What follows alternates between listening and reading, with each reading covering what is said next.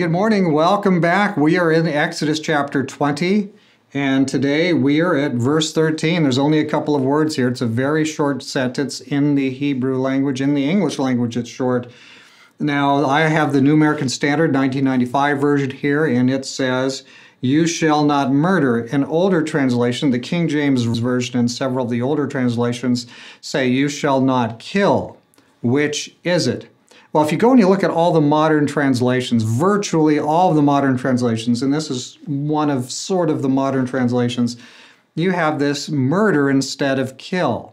And there's arguments made both ways about this commandment, that it really should read more like murder or it really should read more like kill. You shall not kill. And I'm not going to take the case in a 4-minute video here to build a case really one way or the other, but I will tell you what I believe. And I think that by far the most biblical approach to this is the one that we find actually in the older versions. You shall not kill is the broader usage here.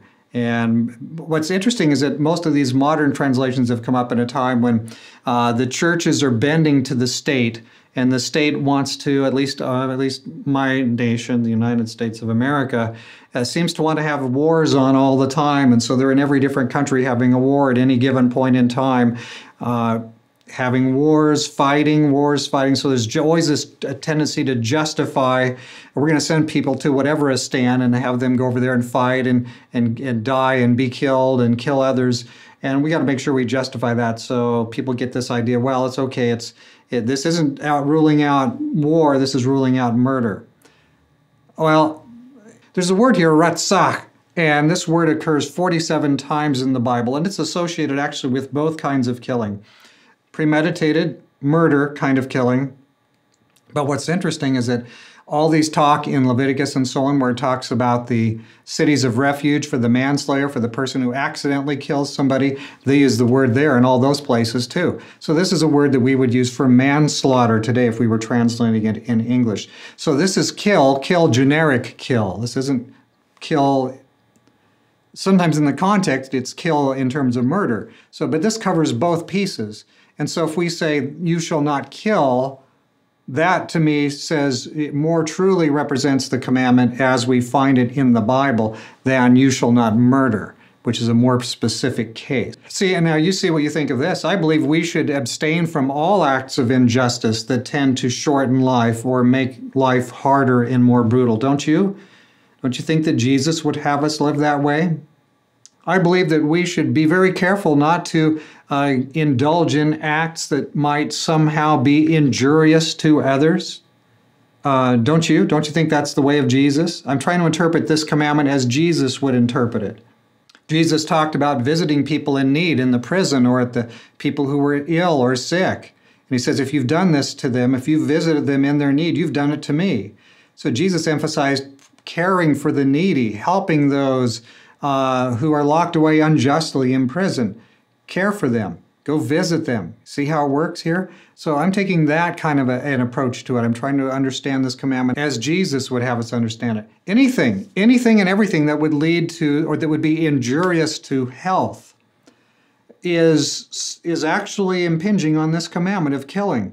If you make a product or if you sell a product that you know is dangerous, you sell a product that you know is going to cause people to have their health injured or even to die.